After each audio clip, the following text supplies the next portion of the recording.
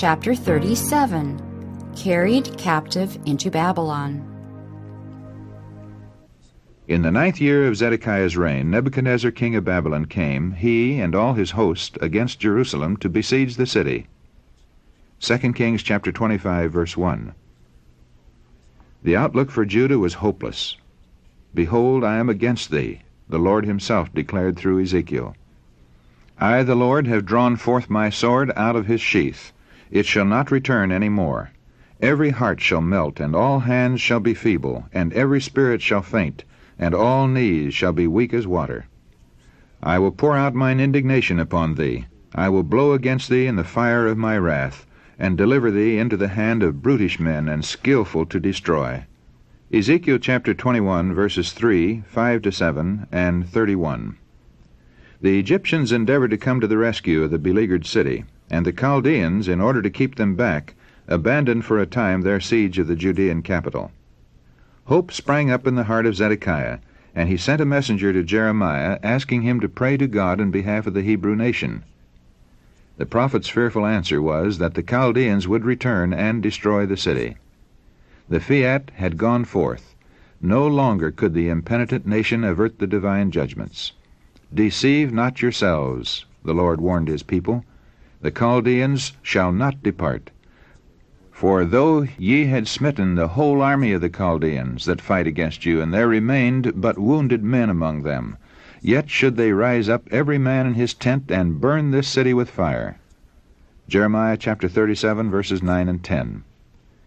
The remnant of Judah were to go into captivity, to learn through adversity the lessons they had refused to learn under circumstances more favorable. From this decree of the Holy Watcher there could be no appeal.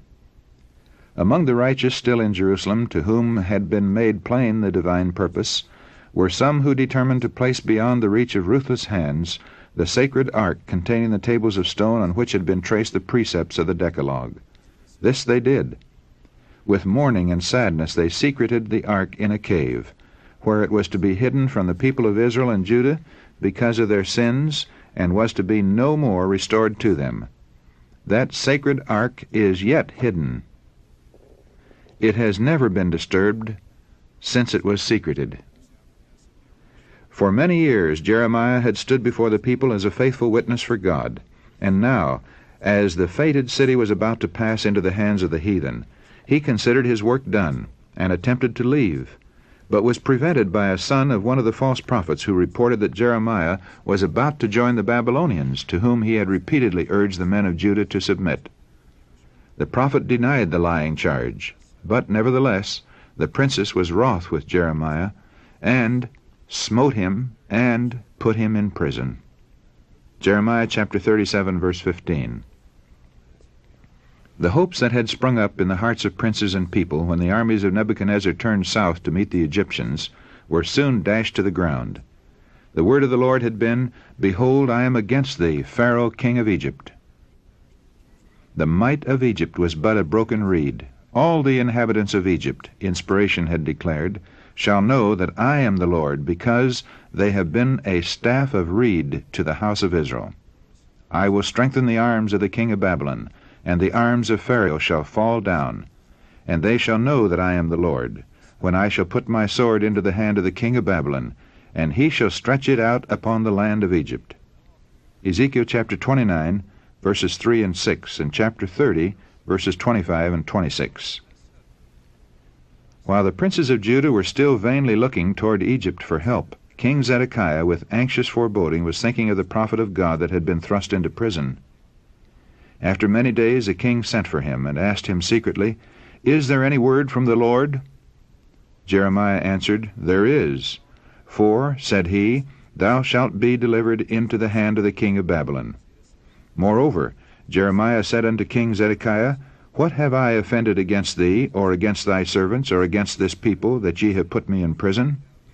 Where are now your prophets, which prophesied unto you, saying, The king of Babylon shall not come against you, nor against this land? Therefore hear now, I pray thee, O my lord the king, let my supplication, I pray thee, be accepted before thee, that thou cause me not to return to the house of Jonathan the scribe, lest I die there." Jeremiah chapter 37, verses 17 to 20. At this Zedekiah commanded that they commit Jeremiah into the court of the prison, and that they should give him daily a piece of bread out of the baker's street, until all the bread in the city were spent. Thus Jeremiah remained in the court of the prison. Jeremiah chapter 37, verse 21. The king dared not openly manifest any faith in Jeremiah. Though his fear drove him to seek information of him privately, yet he was too weak to brave the disapprobation of his princes and of the people by submitting to the will of God, as declared by the prophet. From the court of the prison, Jeremiah continued to advise submission to the Babylonian rule. To offer resistance would be to invite sure death. The message of the Lord to Judah was, "He that remaineth in this city shall die by the sword, by the famine, and by the pestilence. But he that goeth forth to the Chaldeans shall live, for he shall have his life for a prey, and shall live." Plain and positive were the words spoken. In the name of the Lord the prophet boldly declared, "This city shall surely be given into the hand of the king of Babylon's army, which shall take it." Jeremiah chapter 38, verses 2 and 3. At last the princes, enraged over the repeated counsels of Jeremiah, which were contrary to their set policy of resistance, made a vigorous protest before the king, urging that the prophet was an enemy to the nation, and that his words had weakened the hands of the people, and brought misfortune upon them. Therefore he should be put to death. The cowardly king knew that the charges were false, but in order to propitiate those who occupied high and influential positions in the nation, he feigned to believe their falsehoods, and gave Jeremiah into their hands to do with him as they pleased. The prophet was cast into the dungeon of Malchiah, the son of Hamelech, that was in the court of the prison, and they let down Jeremiah with cords.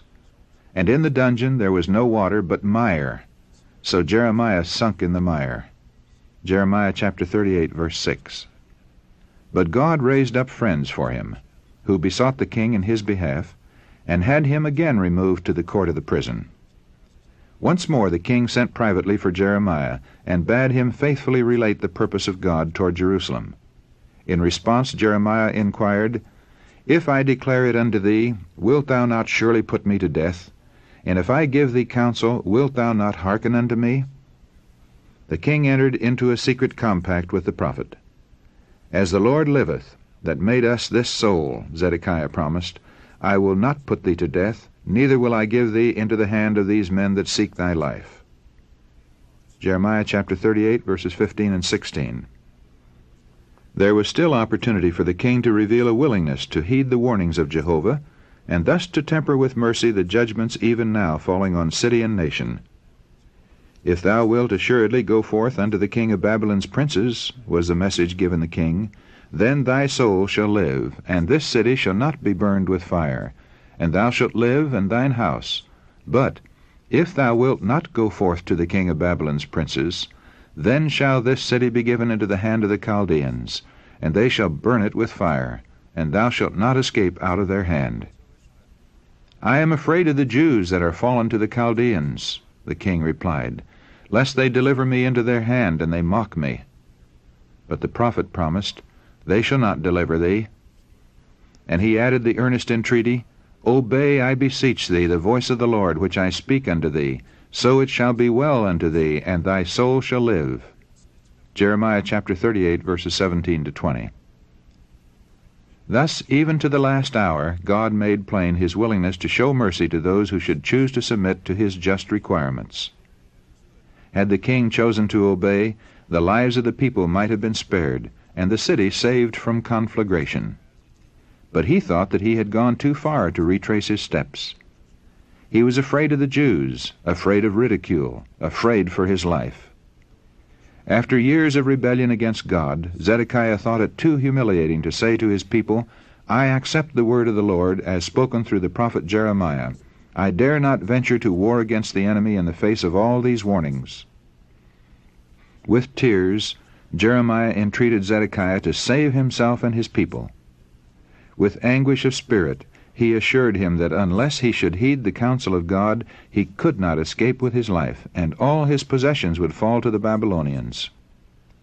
But the king had started on the wrong course, and he would not retrace his steps. He decided to follow the counsel of the false prophets and of the men whom he really despised, and who ridiculed his weakness in yielding so readily to their wishes. He sacrificed the noble freedom of his manhood and became a cringing slave to public opinion.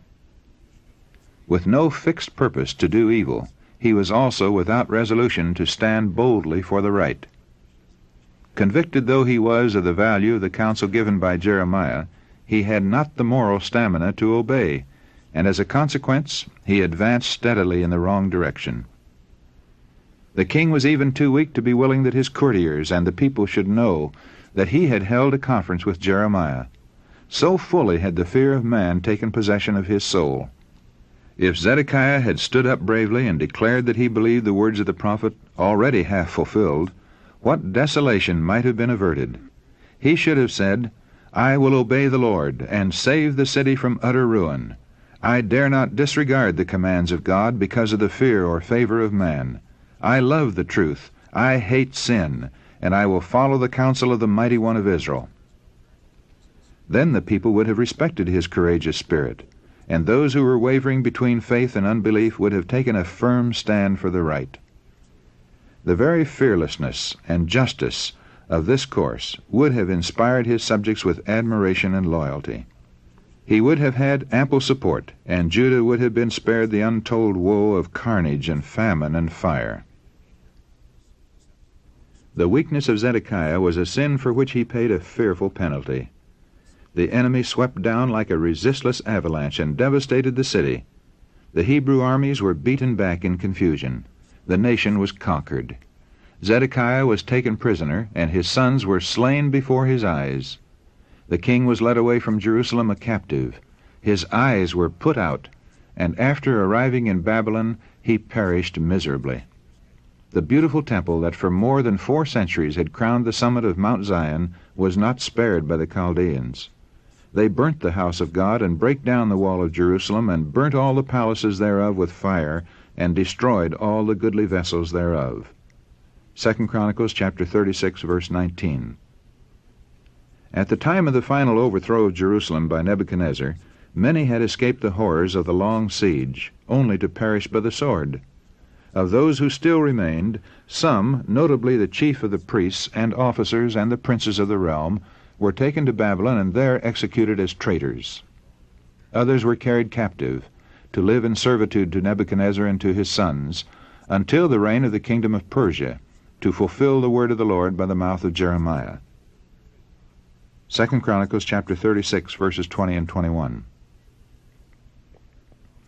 Of Jeremiah himself it is recorded, Nebuchadnezzar king of Babylon gave charge concerning Jeremiah to Nebuzaradan, the captain of the guard, saying, "Take him, and look well to him, and do him no harm, but do unto him even as he shall say unto thee."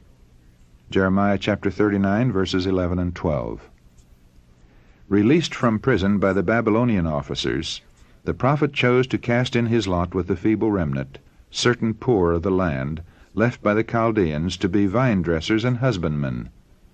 Over these the Babylonians set Gedaliah as governor. Only a few months passed before the newly appointed governor was treacherously slain. The poor people, after passing through many trials, were finally persuaded by their leaders to take refuge in the land of Egypt. Against this move Jeremiah lifted his voice in protest. "Go ye not into Egypt," he pleaded. But the inspired counsel was not heeded, and all the remnant of Judah, even men and women and children, took flight into Egypt. They obeyed not the voice of the Lord. Thus came they even to Tahpanhes. Jeremiah chapter 43, verses 5 to 7. The prophecies of doom pronounced by Jeremiah upon the remnant that had rebelled against Nebuchadnezzar by fleeing to Egypt were mingled with promises of pardon to those who should repent of their folly and stand ready to return. While the Lord would not spare those who turned from his counsel to the seductive influences of Egyptian idolatry, yet he would show mercy to those who should prove loyal and true. "A small number that escaped the sword shall return out of the land of Egypt into the land of Judah," he declared, "and all the remnant of Judah that are gone into the land of Egypt to sojourn there shall know whose words shall stand, mine or theirs." Jeremiah chapter 44, verse 28. The sorrow of the prophet over the utter perversity of those who should have been the spiritual light of the world, his sorrow over the fate of Zion and of the people carried captive to Babylon, is revealed in the lamentations he has left on record as a memorial of the folly of turning from the counsels of Jehovah to human wisdom. Amid the ruin wrought, Jeremiah could still declare, "It is of the Lord's mercies that we are not consumed." And his constant prayer was, "Let us search and try our ways and turn again to the Lord." Lamentations chapter 3, verses 22 and 40. While Judah was still a kingdom among the nations, he had inquired of his God, "Hast thou utterly rejected Judah? Hath thy soul loathed Zion?" And he had made bold to plead, "Do not abhor us for thy name's sake." Jeremiah chapter 14, verses 19 and 21. The prophet's absolute faith in God's eternal purpose to bring order out of confusion, and to demonstrate to the nations of earth and to the entire universe his attributes of justice and love, now led him to plead confidently in behalf of those who might turn from evil to righteousness. But now Zion was utterly destroyed. The people of God were in their captivity. Overwhelmed with grief, the prophet exclaimed, "How doth the city sit solitary that was full of people? How is she become as a widow? She that was great among the nations and princes among the provinces, how is she become tributary? She weepeth sore in the night, and her tears are on her cheeks. Among all her lovers she hath none to comfort her. All her friends have dealt treacherously with her. They are become her enemies. Judah is gone into captivity because of affliction, and because of great servitude. She dwelleth among the heathen, she findeth no rest. All her persecutors overtook her between the straits. The ways of Zion do mourn, because none come to the solemn feasts. All her gates are desolate, her priests sigh, her virgins are afflicted, and she is in bitterness. Her adversaries are the chief, her enemies prosper, for the Lord hath afflicted her for the multitude of her transgressions. Her children are gone into captivity before the enemy. How hath the Lord covered the daughter of Zion with a cloud in his anger, and cast down from heaven unto the earth the beauty of Israel, and remembered not his footstool in the day of his anger. The Lord hath swallowed up all the habitations of Jacob, and hath not pitied. He hath thrown down in his wrath the strongholds of the daughter of Judah. He hath brought them down to the ground. He hath polluted the kingdom and the princes thereof. He hath cut off in his fierce anger all the horn of Israel. He hath drawn back his right hand from before the enemy, and he burned against Jacob like a flaming fire, which devoureth round about. He hath bent his bow like an enemy. He stood with his right hand as an adversary, and slew all that were pleasant to the eye in the tabernacle of the daughter of Zion. He poured out his fury like fire. What thing shall I take to witness for thee? What thing shall I liken to thee, O daughter of Jerusalem? What shall I equal to thee, that I may comfort thee, O virgin daughter of Zion? For thy breach is great like the sea.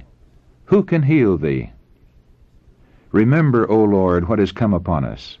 Consider, and behold our reproach. Our inheritance is turned to strangers, our houses to aliens. We are orphans and fatherless, our mothers are as widows. Our fathers have sinned and are not, and we have borne their iniquities. Servants have ruled over us. There is none that doth deliver us out of their hand. For this our heart is faint, for these things our eyes are dim. Thou, O Lord, remainest forever, thy throne from generation to generation. Wherefore dost thou forget us forever, and forsake us so long time? Turn thou us unto thee, O Lord, and we shall be turned. Renew our days as of old. Lamentations chapter 1, verses 1 to 5, chapter 2, verses 1 to 4 and 13, chapter 5, verses 1 to 3, 7, 8, 17, and 19 to 21.